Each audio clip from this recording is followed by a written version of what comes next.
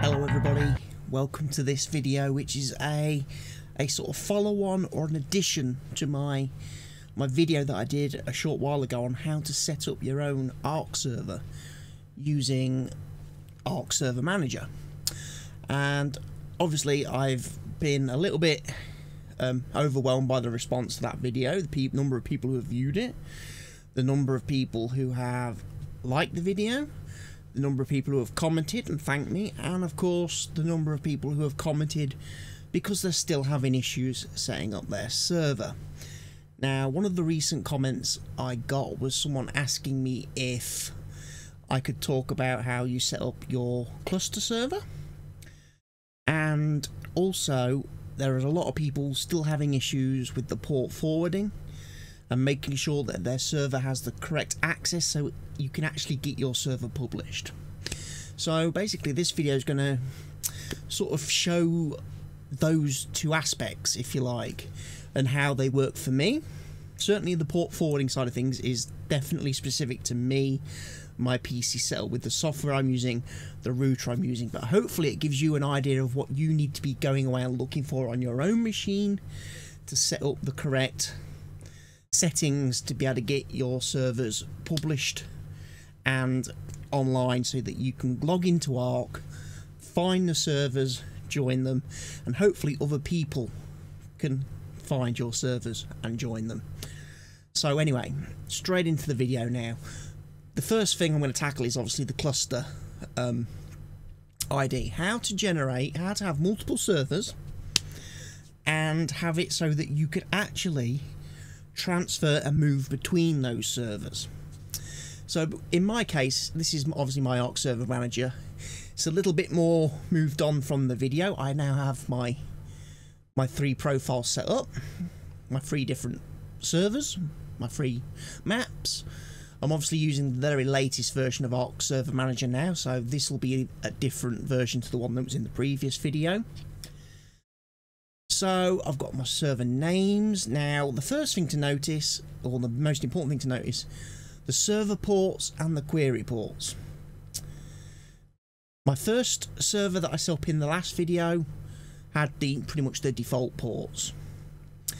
Because I'm now running a second server and a third server on the same machine, when you go to another profile,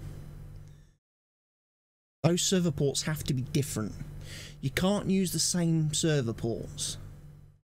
And also what I have found when I've been setting up my servers is that the port numbers must be at least two digits different than the next server. So for example, my first server port 7777, query port 27015. I go to my next server, my second server that I set up, 7779, 2 digits higher, and 27017, again 2 digits higher. And then my third and final server that I set up for the Scorched Earth map, again 2 digits higher, 2 digits higher. And that's important. You need to have that gap. You need to have a gap, a clear gap between the server ports and the query ports. I don't understand why. It's just how Ark works and how the Steam integration with the servers works. So anyway, once you've got that done, you've got your ports set up, the next thing you need to do is scroll down the settings until you get to the option under server options. And these 2 boxes here are what you're going to need to be looking for. Now, where it's got alternate save directory name, this is an alternative directory to store world and, underneath the servers folder to store the world, player and tribe files. Now again, it's optional. You don't have to enter anything in here, and I've just kept it very simple and named each one after the map that I'm playing on. And basically it will create another folder within your server folders where it will keep all the cluster information contained. The important thing is this box here, the CrossArk Data Transfer Cluster ID. Now this is a number or a word or a key combination, you know, that is specific to your 3 servers. And basically you create that. Okay. And again, the cluster directory override button is ticked, which allows you to use a common cross-server storage location that functions between multiple servers running on the same machine. But this ID is the important bit. You create any number you like in there, fill the box. The more numbers you have, the more chance of it being original and unique to you. And then you put that same number onto every single one of your servers. Okay, you've got every single one of them linked. So basically what you do then, once that's all set up and done and saved, it's simply then a case of going in, hitting the start button. Yeah, I'm not going to bother updating the mods at this point. I will do if I was playing, obviously going to be playing the server properly.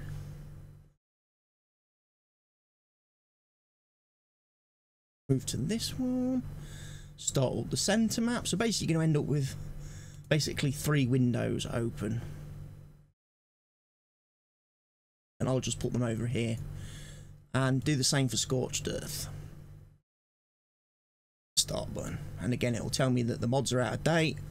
I don't care at this point because I'm not going into game, I'm not going to be playing. It's purely just a case of getting all 3 servers started, running, and making sure, of course, that you're able to see them in game.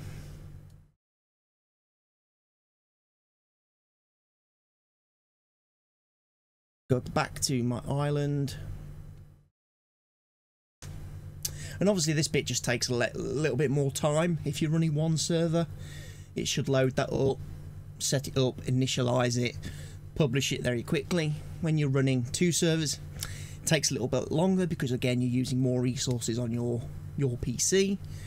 And obviously 3 servers, 4 servers, however many servers you're running, it's just going to make it a little bit longer to start up and get them available and published. So in my, I think my previous video, I kind of cut this bit out and like did a jump cut from starting the service and then being available. I'm not going to do that this time, so you can see exactly how long it takes for my servers to start up with my settings. If that gives you some kind of indication, then when you're trying to launch your own servers, how they are doing, and whether you know your servers are on the right path and they're going to publish and they're going to be fine and available, or whether you're going to see in your mind straight away that something's not right, it's not going to work, and you can stop and go and investigate why it's not going to work. So we're just going to wait again for a little while.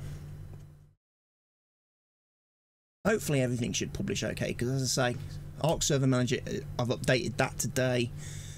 My maps and everything should be updated to the latest game version. It's only the mods that are out of date, if you like.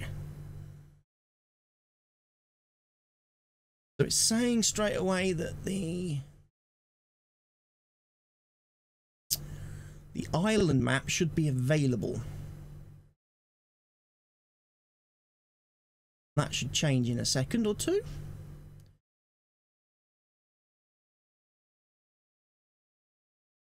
Yeah, available. See? No waiting for publication, nothing like that. That's available. And all the rest will do the same. So I know they're all running fine. And one way I can also check that, and this is another way of a great way to check if your servers are published without actually going into game, is if you go into your Steam, go up to View, go to Servers. Obviously make sure you're looking for Ark Survival Evolved. Okay.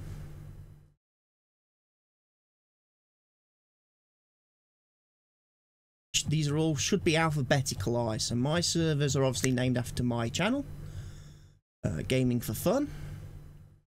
So they should be appear under G, I think.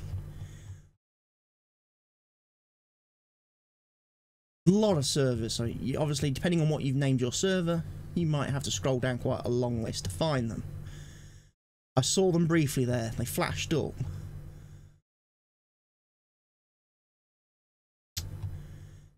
Not easy. Oh, there they are. Look. Ugh. Right, stop. Refresh. Because I know they're there. There, look. They're available. They're published on Steam's servers, so they've been published. They're not awaiting publication. They are there. They're live. If you go into game now, you can find them. And again, if you favorited them, you'll be able to see them on your favorite screen. And again, if you set up right, and obviously your local area network, you will see them on the LAN tab as well. So that's one good way of checking again that you are, you know. So again, just change filter, select Ark, Survival Evolved, and do a search. And if you can't see your servers on there, then you've got problems. And that brings me on to the next point. A lot of people were having issues, or seem to be having the same issues, which all stems to port forwarding. And in my first video, I didn't cover it in a lot of detail, because as I said, everybody's computers are different. Everybody uses different antivirus, internet security. Everyone's got different modems, different routers. For me to know the settings for every single combination of software and hardware out there would be, well, it's ridiculous. I can't do it. I'm one person. I can only do what I've got access to myself and what I'm working with. So for me, doing the port forwarding, obviously I have an Asus router.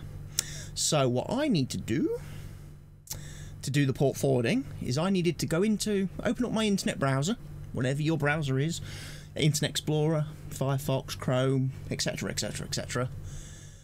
Typed in obviously the IP address for my router to access my router's settings, you know, web-based settings, logged in with my admin name and password, which brings me then into the settings where I can change all my internet settings. Now ignore the fact I've got a flashing exclamation mark up here. That just tells me my router has a firmware update available, which I will be doing later on. But what you need to do is go to the section within your own router. Again, every router will have a similar type of web-based setting screen or some configuration method. You need to go into the one that's specific for your router, and you need to find where in that settings page you have the options for port forwarding. For me, it's under the wide area network settings for Asus, and you've got your internet connection, dual WAN, port triggers. Don't think I've got anything under port triggers, nope. But ports forwarding is the big one. So if I click onto port forwarding, obviously it gives me all the information about what port forwarding is and what it does. And then I've got obviously port forwarding settings within my router. Now ignore the first ones on here to do with Twitch TV, MDNS block. They're complete. They have nothing to do with Ark servers and playing Ark. They're completely different. They're for me to do streaming and to block a vulnerability, which can lead to sort of thing. My ISP sent me that. But the more important things to remember are your Ark Server Manager. So again, service name, I've obviously entered Ark Server Manager. And basically what I've done for every server I'm running, if we just flick back to, where is it? Ark Server Manager. and again, server ports and your query ports. For every server you set up, you will need to go into your router settings and make sure you have server port, query port entered, and for protocols you need to make sure that both TCP and UDP are enabled. And also, if your router asks for it, mine does, you have to specify the local IP address where you want information on that the router detects on those ports being sent to. So I've got it obviously set to my current PC's IP address. You'll notice down here I have got a different IP address. That is for my laptop. So again, on my router, even though my laptop's not connected to this PC and it's not connected to my router at this moment in time, I have got a server set up on it which is using different ports. Again, you'll notice the port numbers are completely different. Again, on my current PC, 777, 779, 781, those are for the 3 servers in my cluster. This is more of a test server on my laptop, and it's got a different IP address because obviously it's a separate piece of equipment. It has a separate IP address, so it in no way interferes with my current servers, if you like, on my PC, my main servers, my actual proper gameplay servers. So yes, you need to do this. You need to go into your router or your modem if it's a combined router modem. I'm obviously on fiber optic cable, so I have a separate modem and router. My modem is purely just a modem. It has no firewall on it. It has no things. It's just a straight cable coming from the street outside the house into the box, and an Ethernet cable comes out of it, which would normally go to your PC. I've obviously got it going into a router because I'm obviously trying to distribute my internet access to computer, TV, PlayStation consoles, TiVo box, laptop.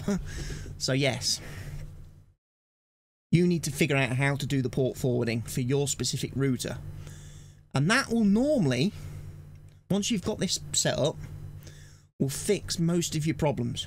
When you then start your go into Ark Server Manager, start your server, it should publish, it'll be available.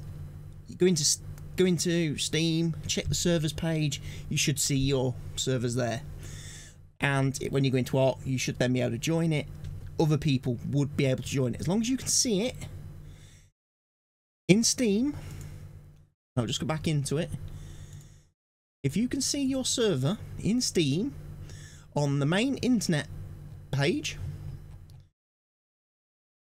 so again for me scrolling down the list, there they are. They're published. People can join those. Anyone in the world can join those servers if they've got the correct details. If you can't see your servers on there, and the only place you can see them is on your favorites tab or your LAN tab, you've got issues. You've still got something blocking you from getting your server being able to communicate outside of your little local network. Now, this is what happened to me when I first set up my servers. I had this exact same problem, so I understand the people in the comment section on my last video. Okay, obviously I checked my settings in my router, everything was fine. Could not work out why I still could not get my servers published and have people be able to see them and join them. And it was actually, in the end, because of my internet security. Now again, everyone uses different internet security. I currently use Norton Security. I'm lazy. I've had this on my PC for God knows how many years now, 7 or 8 years. I haven't been bothered to change it and do any research or homework to find out what the best security software is, who the best manufacturer is these days, whether it's Avast, Kaspersky, who else is there? AVG. Not really ever been a fan of AVG. McAfee. You know, there's all these different companies, you know, that do internet security. So everyone has a different program installed. Some people probably just use Windows Defender, for all I know, and it probably has the same settings. But again, I found, for me, Norton Security was what was stopping me. And basically, I had to go into settings, firewall, because again, it has a software firewall and obviously a hardware firewall in the router. Okay, I then had to go to program control first of all, and make sure first of all Ark Server Manager is either got auto access or is allowed access to connect to the internet, basically, and access the internet. And again, the reason I've got 3 entries in my program control is because I had Server Manager installed in different locations. 3 different locations, so it always keeps a copy. I could go through and delete. I could delete that one and that one because they're not used anymore. That's my, if you like, my current Ark Server Manager. I have it on my desktop basically for easy launching. And then you need to come down your list of programs and software that has access to the internet and make sure, when I find it, you have got Shoot a Game,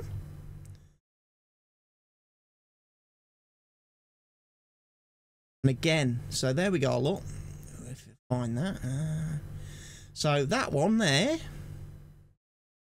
the Shoot a Game server.exe, that's the one we're looking for. That's the one we're really interested in. That's your actual server. Most people will find they've only got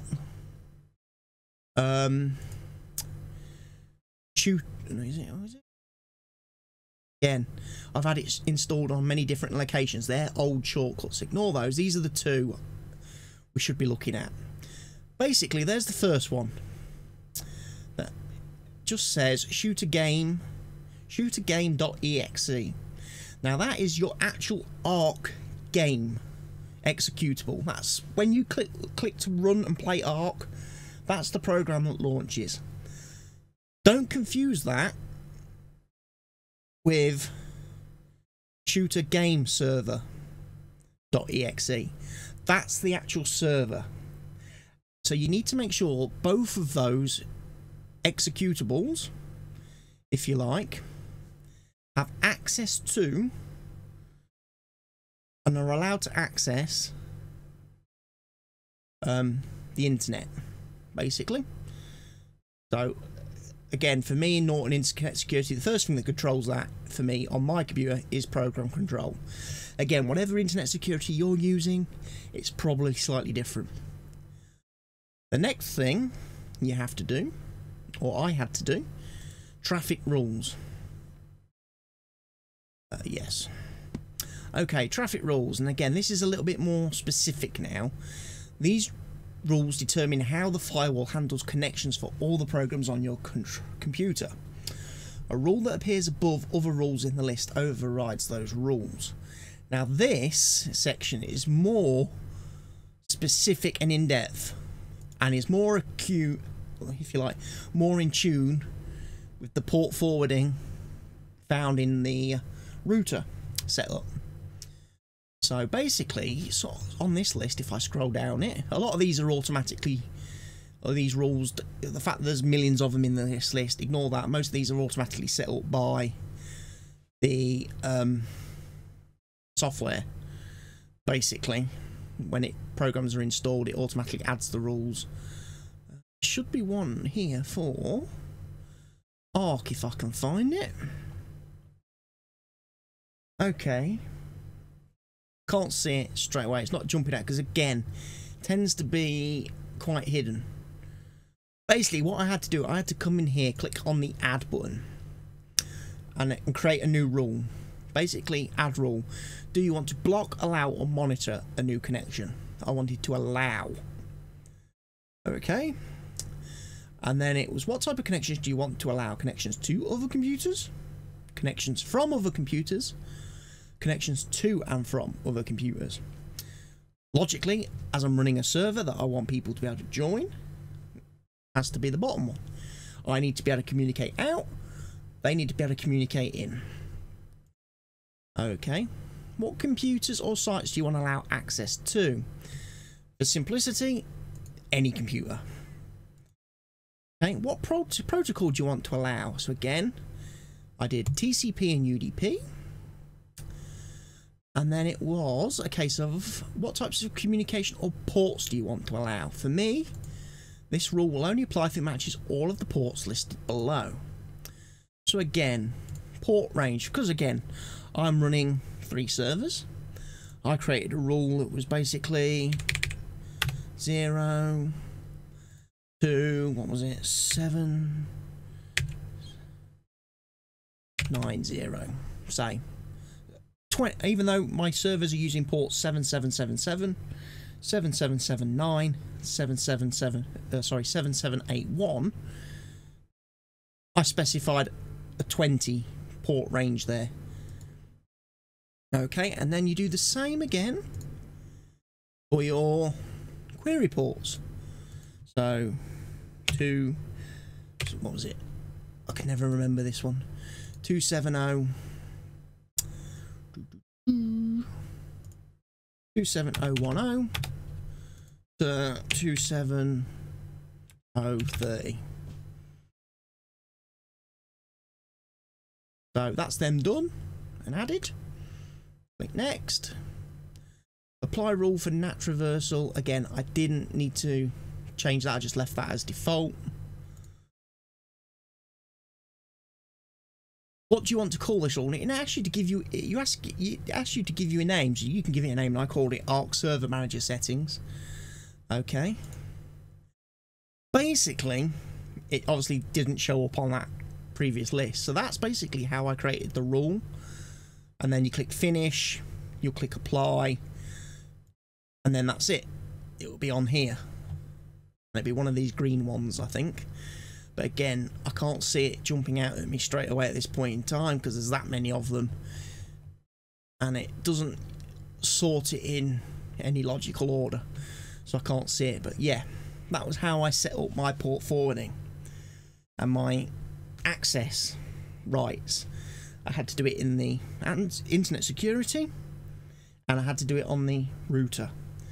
With that done, as you can see, I have no issues. I have no issues publishing my servers. They're all up and running, all 3 of them.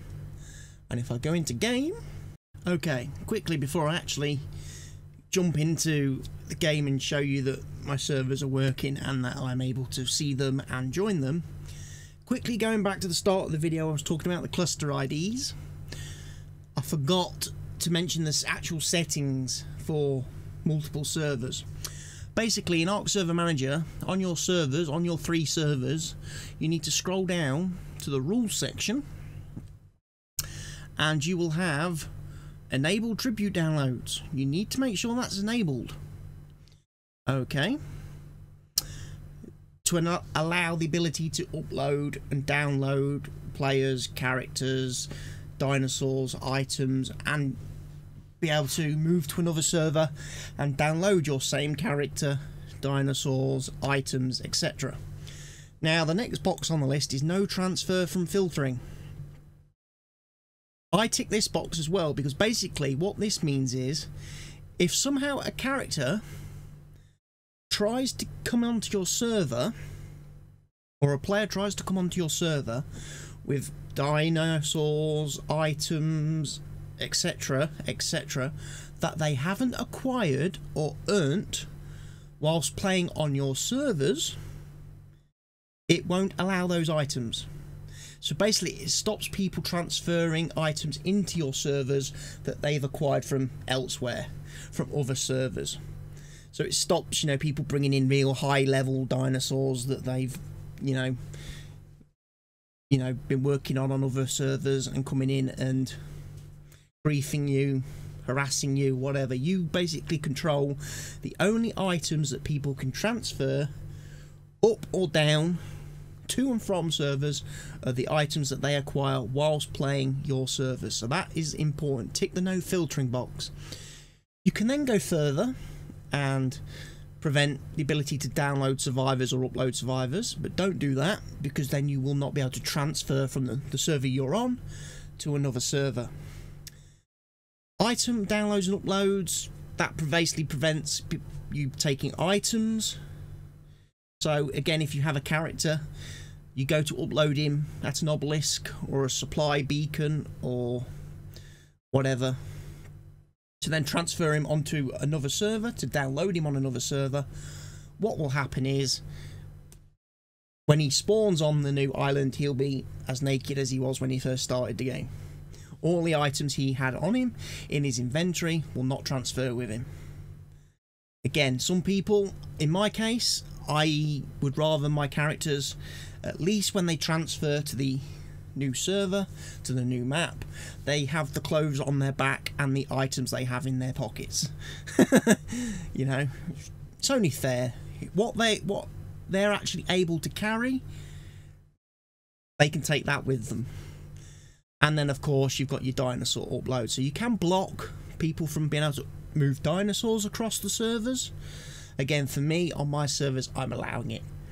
And then you've got options here to override the survivor upload, item upload, and dinosaur upload expiration. Because again, what happens is, to be able to move, you have to go to either a supply drop, a beacon, an obelisk, and then you need to basically upload all your data to the server, the cluster server, if you like, the overhanging. If you picture a tree, you've got your 3 servers, you've then got like a little cloud bit over the top of all 3 of them, which is where your information gets uploaded to, and that's obviously going to sit in memory on your PC that you're running now. It's going to take up, you know, physical memory. It's going to take up resources on your system, so you can basically set how long items stay in that area for before they get deleted. Because the last thing obviously you want is loads of people coming on your server, uploading tons of stuff and just leaving it there. Because basically what will happen is your servers will slow down, your performance will go down, and your game will suffer. So again, set your upload expiration times to what suits you. Mine are defaulted at the minute to 1,440 minutes. You could set that earlier. You could set that later, depending on how many people you have playing on your servers. Whether it's a closed server that only you've only got a few friends playing on, it's very private, you might want to set that out longer. It's entirely up to you, but basically that's how you then set it up. And again, as long as you've got the same settings then enabled on all of your servers, on all 3 of your tabs, all 3 of your profiles, and the most important thing of course is making sure you've got that ID the same on all of them, you will be able to transfer across your server. So if I go into game now, I should be able to play, find my servers, join them. Now one more thing as well I've just thought of, actually, while I'm doing this, as I'm about to launch the game and do this, your local IP. Let me just tab back to that, if it'll let me. It probably won't. Yes, it will. Okay. Local IP sets the local private IP the server will listen on. This should be your primary network card which routes to the public internet. Now again, depending on people's PCs, you may find when you click on this box you have multiple adapters. For my actual desktop PC, I've only got the one network card, and it's an Ethernet internal card, so I've only got the one. That's my IP, and that's the address, if you remember, I've got set up in my router's port forwarding. Okay, very important. Make sure that your local IP here matches what you set up in your port forwarding. Also, it's very important when you come to launch your servers, you check this, because on my laptop I have a network card, Ethernet. It also has a wireless card, and what happens sometimes is this changes, and it will say, for example, if that's the wireless card, it might put the wireless card in there. If it does that, you can't connect, because obviously the wireless card's IP address is different to the network card, and your port forwarding won't work. So very important there to remember that. In my case, I don't have as I say, a separate card, but I do have a VPN, and I had that had been set to that, and I couldn't get into game a few moments ago when I tried this, before I remembered I'd forgot to record the bit about the tribute downloads and stuff. So yeah, I failed when I tried to record this as one video. So join Ark, that's favourites, so obviously it's going to find them. I don't want to do that. I want to test it on unofficial, don't I? Straight away, there they are, look. There's my island, there's my scorched earth, and there's my centre map. So they're all there, and I can click on them. I think my character is currently sat on the island, so if I click join,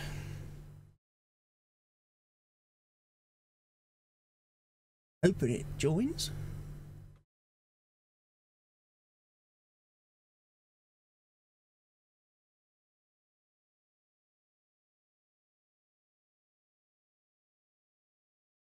Loading the mods,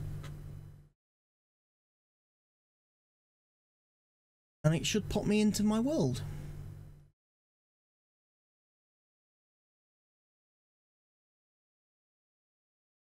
So give me a second, it should pop me in here.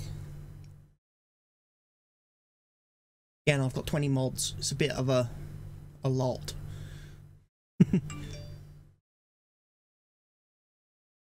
That's one of you guys straight away now. Actually, my phone's just alerting me that someone else has put a comment on my original video. So hopefully this video will clear up some of those comments, as I say, and give you more stuff to work on. We'll see, won't we? I hope. Hope it works. As I say, I found my games, my servers are all available, and I've logged in. There we go. That's my message. It takes a bit of a while for the graphics to kick in. Graphics should kick in very quickly, because obviously I've got my GTX 1070 now, so yeah, they're all kicked in.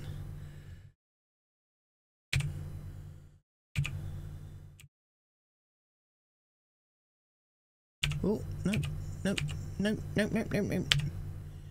Didn't want to do that. Didn't want to do that. I don't want to be in chat, do I? Silly thing. It's been a while since I've played, you may have noticed. Dinosaurs are out here. Yeah, I've got a bit of a shall we call it Donald Trump mindset at the minute. I'm trying to build a massive wall around my base to keep the Mexicans out. I've gone wall crazy. Been so long since I've played the game, I've only just realised the UI's changed. And the inventory. Wowzers.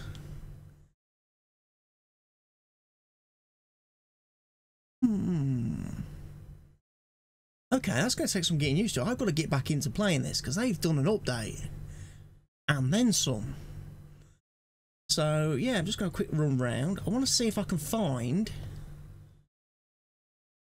Ah, here, it's down. Actually, it's already here, look. It's down. It is down. Magic. Okay, so this is where I can show you how you then do the transferring. So, obviously, you need to go up to your beacon. Access it.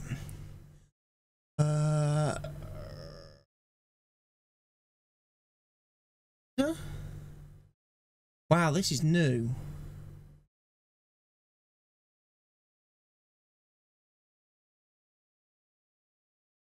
Oh, got flipping attacked by compies. Stupid things.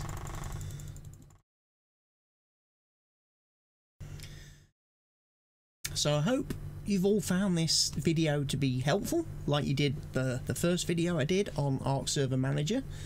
Again, if you have got any questions or comments about anything covered in this video, please feel free to put them in this comment section below, and I'll try my best to answer them if I can, if I know the answer.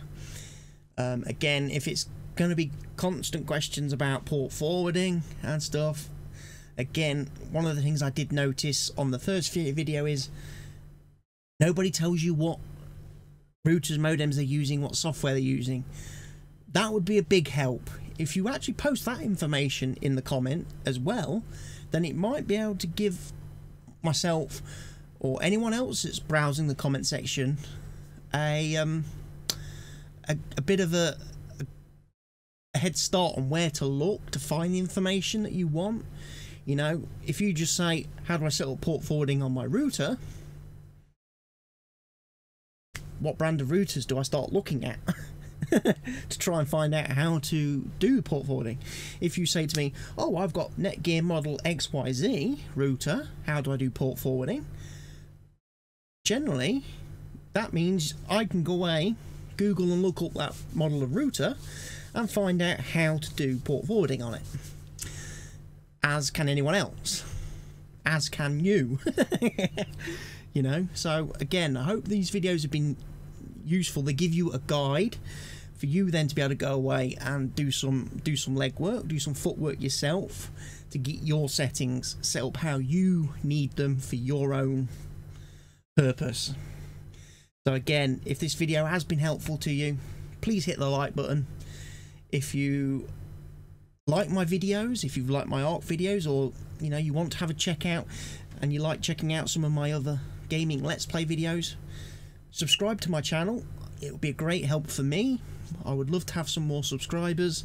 I would love to have more people regularly viewing my content, and I as I say, hope to do more of these videos. Ideally, what I would like to show you is a video where I show you how to actually upload your characters and move them from server to server. I was going to do that in this video, but when I actually logged into Ark, I've discovered the game has had lots and lots of updates since I last played it on PC. I've actually spent more time recently playing it on PS4, and I've got my Platinum Trophy for it. But obviously they've done lots of changes to Ark on PC in the last month or two. The UI is completely different, and it's going to take me a little while to get my head around those changes. Also, the area where I have built my base currently on the island, it doesn't have ready access to supply drops, beacons and stuff, and the dinosaurs I've got are all pretty much land based. I don't have any flyers. I was trying to play a game without having flyers. I know they've done a flyer nerf, but it's nothing to do with that. It just becomes a little bit too easy to play the game when you hop on a Pteranodon or an RG and you fly to point A and collect all your resources. I wanted to keep things a little bit more challenging by making sure I had to travel across ground or the ocean, the water, and be open to attack from whatever and anything and everything. So once I've had a chance to play with some of that offline, off camera, and I've got my head around it and understand how it all works now, I'll probably come back and do a video to show you exactly how you transfer your character to a different server and that. So as I say, for now, this is me, See What I Gaming for Fun, saying bye for now.